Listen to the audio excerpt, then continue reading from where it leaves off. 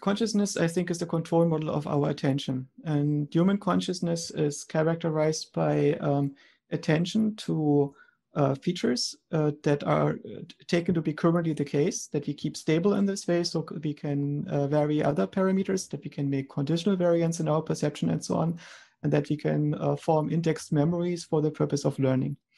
Then we have access consciousness, which is a representation of the attentional relationship that we have to these objects. So we know that we are paying attention to them, and we know in which way we are paying attention to them. So for instance, do we single out sensory features or high-level interpretations of sensory features or hypotheses or memories and so on. And this is also part of the attentional representation.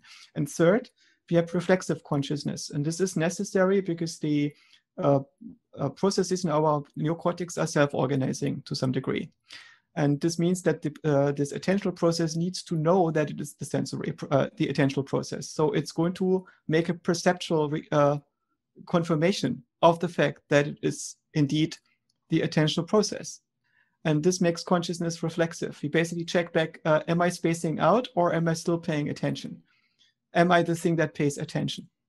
And this loop of going back between the content and the reflection is what makes our consciousness almost always reflexive, right? If it stops being reflexive, we drift off and often fall asleep, like literally.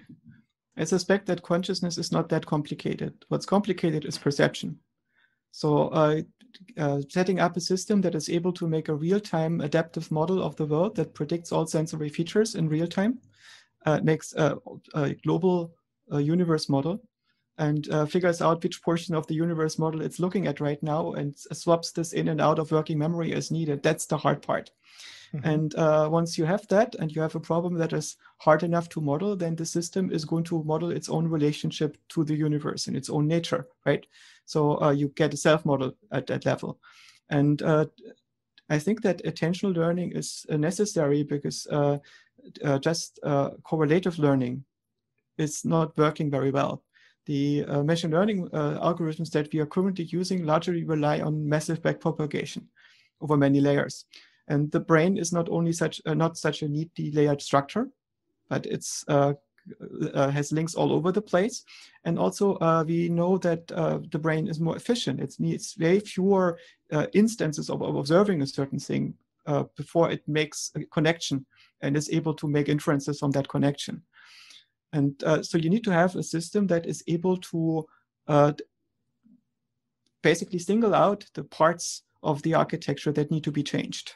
And this is what we call attention, right? When you are learning, you have a phase where you do simple associative learning, usually right after you're born and before, when you form your body map and so on. And after the initial layers are formed, after the brain areas are somewhat laid out and initialized and connected to each other, you do attentional learning. And this attentional learning requires that you decide what to pay attention to in which context and what to change and why, and when to reinforce it and when to undo it. So in some sense, the attention agent is an agent that lives inside of a learning agent. And this learning agent lives inside of a control agent. And the control agent is directing our relationship to the universe, right? You notice that you're not in charge of your own motivation. You notice that you're not directly in charge of your own control. But what you can do is you can pay attention to things. And the models that you generate while paying attention are informing the behavior of the overall agent.